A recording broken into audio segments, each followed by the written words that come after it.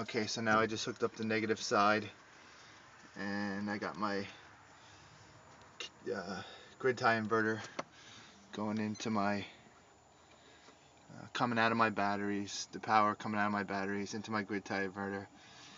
And then here's my kilowatt meter. You can hear it cycling up here. Probably hear it. 1.8, 1.9.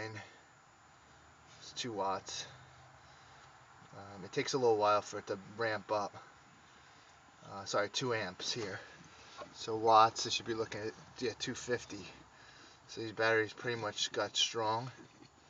I'm going to let it go for a couple minutes, and then I'll report to you how many kilowatt hours I get. I think I get 0.1 before my batteries are a little bit down. And you don't want to do this for too long, because again, I put the batteries, so positive to negative, and then positive and negative on that side into my inverter.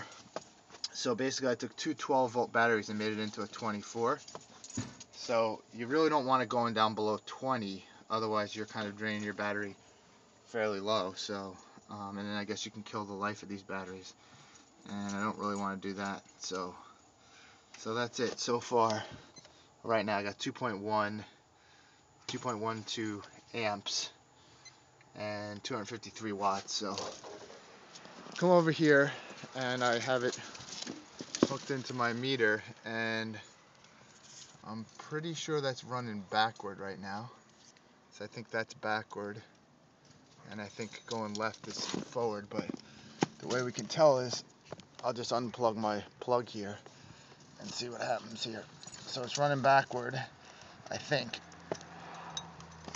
Unplug this guy, see what happens. I guess not. Now it's running forward.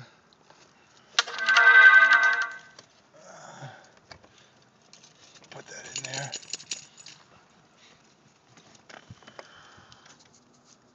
I don't know if you noticed any change. I think it started going a little slower.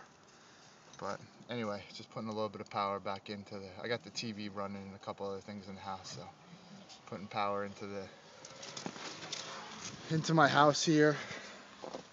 See, now I'm at 119 watts because again it takes a little time for this to heat up to get it going. 120.